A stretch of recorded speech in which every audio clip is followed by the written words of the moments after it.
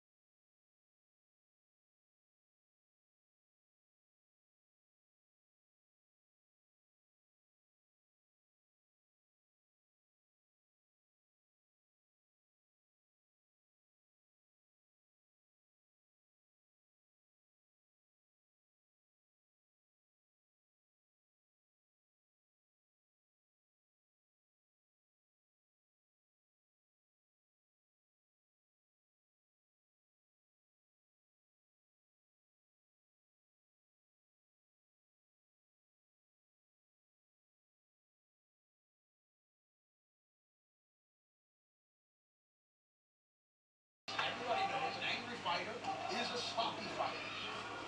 Joey goes for center with a leg hook. Not enough.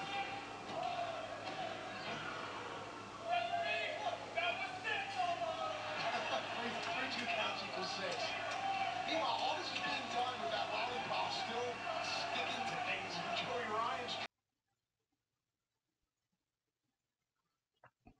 Let's get right to the show with SmackDown. We start off with Roman Reigns. How he beat down his cousin Jey Uso. And Roman Reigns, Paul Heyman, he declares him the tribal chief of all of WWE. But Roman Reigns does not want to hear any of that. No. Nope. I just want Jey Uso to declare me tribal chief. Jey Uso comes out. This is going to be a continuation. This will be a pretty good Hell in the Cell. I think this is one of those few times where WWE did the whole family versus family thing kind of right. Even though it started off weird, it's building and it's going to culminate at Hell in a Cell, which I hope for my sake is later on in the month. Because, man, there's a lot of wrestling on this recently, especially on the weekends. Tomorrow, as a quick little thing, tomorrow El Vagabundo is going to be doing the Impact show for me. I will be doing what I can do of the NXT Takeover show. And then Monday's kind of a normal week. I need to write that down on my schedule. NXT. No, I did. There we go. Oh, good to go. I say Jey Uso comes out, then AJ Styles says, man, you don't deserve anything. Big brawl begins. And this leads us to our opening match. This was interesting. It was good. it was different. They're using these wrestlers in different ways. They're putting different wrestlers together to see what mix. This actually mix. It's that old idea of throwing it in the throwing everything in the pot and see what happens. This was something good. AJ Styles just starts off. He beats up Jey Uso. After Jey Uso beating him up before they went to commercial break, they come back. Ding ding ding! Ring the bell. Match officially starts. AJ goes right after Jey Uso. Jey Simone headbutt right to the hurt ribs of AJ Styles. I'm gonna see more of those ribs. The FPOS rib tape comes out. Trust me. AJ smarts a sidestep and lets Jey Uso cream into the corner. AJ then gets a flurry of strikes. There was no Styles clash, though. Again, if they're going to build up Jey Uso, they're building up Jey Uso the right way. They're having him sell the right way to the right person. AJ Styles is definitely a high-caliber wrestler, and Jey Uso was kind of selling to that effect. But then AJ Styles, then the consummate professional, reciprocated that with his interactions with Jey Uso.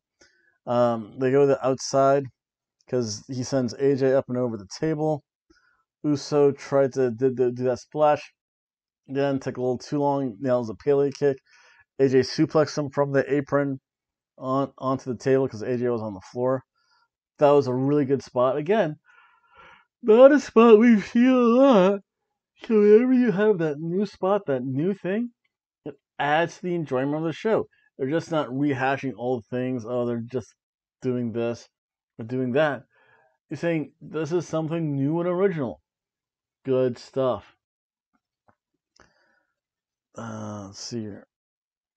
Then we come back. AJ ducked a super kick, a Pele kick onto Jey Styles instead. Jey eventually does hit a dive after he sends AJ Styles off one more time.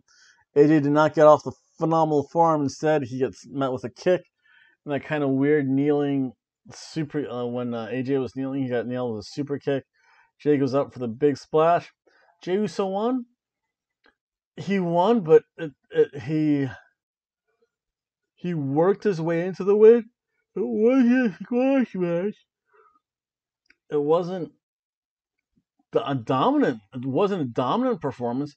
It was just right for Jey Uso. I'll tell you what, Jey Uso picking up this winning and having to face his cousin down the road. They'll probably continue this a few more times. I want to say it's going to be the 20. I think it's the 25th. I might be wrong though, but that's okay. Again, I thought it was good. Great opening match. Hot match. They let it breathe. I think it lasted like a good 15 minutes at least. It was a good surf and turf match.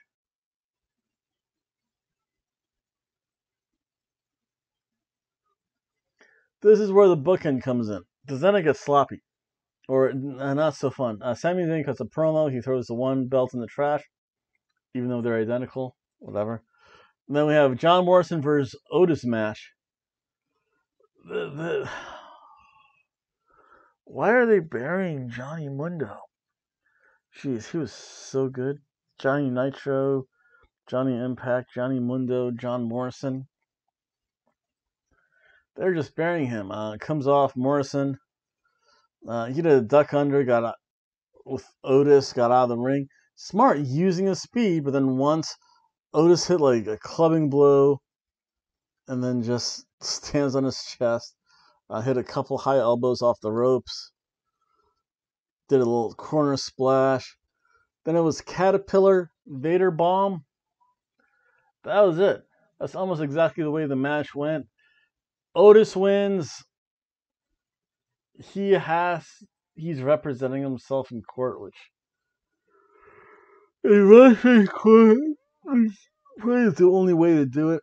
But this match, I'll tell you what, was a ham sandwich.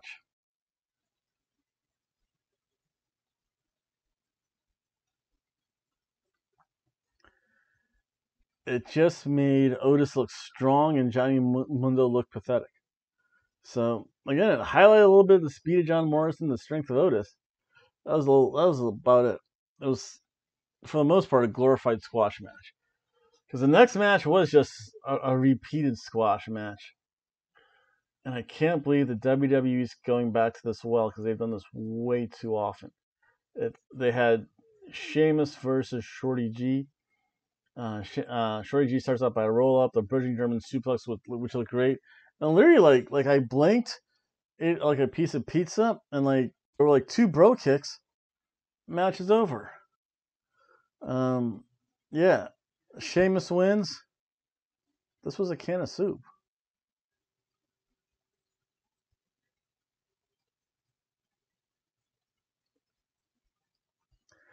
Big E cuts a promo. I guess he and Sheamus are going to have a street fight. They're going to fight all the way to the Magic Kingdom. Big E, you obviously don't know where the Magic Kingdom is. Actually, pretty far away from the center of Orlando. I think the Magic Kingdom, I think Disney's actually like a good, I mean like highway speed's a good 20 minutes away from Orlando. Like literally it's in the middle of, I know it's in Orlando. It's literally in Kissimmee. And it's like near the middle of nowhere. It's, again, they're not going to fight their way into the Magic Kingdom unless they start at the monorail. Only way that happens. Then we have the Kevin Owens show. He's going to interview Alexa Bliss. Alexa Bliss looks absolutely brainwashed. She has that like creepy hot to her now. Eventually, the Fiend's music plays, and KO eats a mandible claw. The Fiend takes a hand of Alexa Bliss, who I guess is his sister Abigail. The weird thing about this is, I guess there's no more Kevin Owens versus Aleister Black. They cut that feud short, and that was terrible because, again, Tommy Ends versus Kevin Steen, if they prolonged it and did the right stuff to it, would have been amazing. But they didn't, though. Then we have the next. Actually, so that was okay. Shinsuke Nakamura and Cesaro and Baron Corbin take on 2 members of the Lucha House Party and Matt Riddle. We have Grand Metalik and Lindsay Dorado saying they're going to get Lucha Lit with Matt Riddle. Wow, that's not good. It starts off Lindsay and Shinsuke Nakamura. Shinsuke strikes Lindsay. He does his flying stuff. Kalisto shows up late. Kalisto needs to be a member of the Lucha Cartel with Santo Escobar, DJZ, and Raul Mendoza. That's where Kalisto belongs. He really doesn't look like, because he comes out with a suit. He looks amazing. His mask. He looks like he's a member of the Lucha Cartel. He really should be there. This Lucha House Party is probably holding him back. We'll see what happens at Hell in a Cell. If they have like some kind of extreme Lucha match, we'll see. But he finally catches up. And then this match was also quick. I don't even think Cesaro got in there at all. Or if he did, it was like quickly between breaks. Grand Metalik, I don't think he got in. He got in there for a little bit again. Not really that good of a match. Riddle, he goes right after Corbin. Shinsuke eats a stunner from, I think, Grand Metalik, and they eliminate each other. Cesaro's on the outside with Lindsay. So in the ring, it's Baron Corbin. And there was a whole Kalisto miscue. It was weird. This match had no flow to it. Matt Riddle eventually hit the Bro Derek onto Baron Corbin. It was a ham sandwich of a match.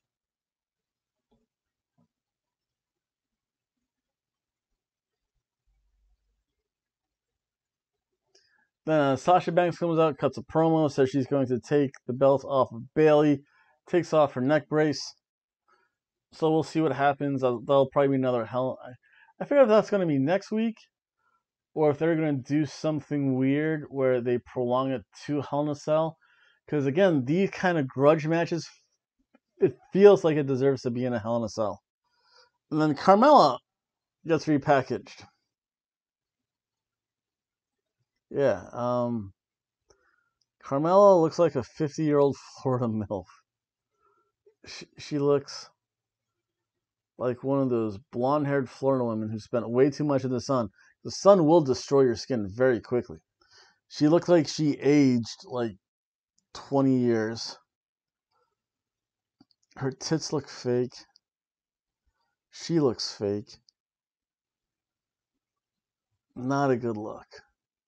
And that's as much as I can say about that. And that leads us to the Sami Zayn versus Jeff Hardy match. This is pretty good. Sami Zayn comes out there in his jacket and his quasi-military gear. And oh wow, did my camera ever freeze up? But that's okay. It's on par for the way this week has probably went. So he comes out with his fat piece of shit rib tape, which, by the way, does absolutely nothing. I mean, you tape up your ribs, it doesn't matter. Taping up your ribs probably hurts more than not taping them. So Jeff Hardy doesn't come out there. Jeff Hardy had amazing face paint, though. I don't know who does his face paint. I swear he had contacts in, and then he opens his eyes, and you're like, whoa, those are not his eyes. But whoever does his face paint really is amazing. They tie up to go right into the corner. Sami Zayn removes the turnbuckle. Sami Zayn pulled a Yano. Yano is so great. Everyone's doing Yano stuff now. People are really dig Yano and his antics. No one's done it for so long, and now all of a sudden everyone's doing it. Jeez, I hope Yano doesn't retire soon. This is all like a tribute to him. That would be bad. That made me feel sad, actually. But so they tie up to go in the corner. Jeff does a shoulder tackle, and like Sammy was going to do a leapfrog. Jeff just stood up, and it looks like he just like ran right into him, like he forgot to duck or something. The announcers told it really good. Again, it looked kind of weird. It's like, did he just not duck? But that's okay. Looked like a headbutt to they sold it as a headbutt to the ribs. At least it looked like that. And going after the injured FPOS rib tape of Sami Zayn. Parts of his rib tape actually comes off. He goes then out of the ring. Sami drives Jeff into the corner. Then Sami Zayn did a standing elbow from the top. That looked impressive because you don't see Sami Zayn go to the top rope much. Jeff turned around with a superplex. Then he had his little flurry. The double leg drop to the groin. After a couple of kicks to get in the basement, and then finally followed up with a basement drop kick. It's always good to see there. Sami Zayn had a blue thunder bomb, and then with the exposed turnbuckle, a couple times they kind of fake each other out going into it. Jeff hits a swanton, but no, Sami got the knees up, and Jeff like fell right on the back of his head. I don't care what you say, just diving and like hitting the back of your head on someone's knees can't be fun. Jeff tries to climb the rope, but this is the rope that Sami Zayn pulled the turnbuckle pad off. It would have been a true Yano if he would have used the turnbuckle pad and then went for the freaking uppercut low blow, just like Yano. But that's gimmick infringement. So with this, Jeff Hardy goes to the top rope. Jeff Hardy yanks him down. Jeff Hardy's head hits the turnbuckle. Out like a light goes Jeff Hardy. Sami Zayn picks up the pin, the win. I'll tell you what. This is that bookend match. This was another surf and turf match.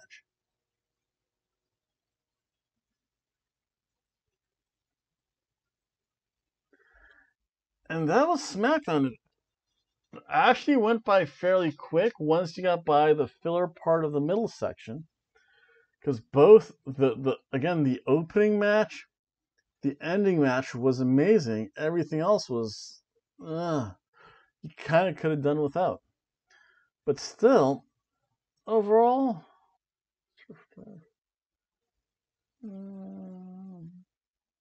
yeah, I'll give it a cheeseburger of a show. It's not bad.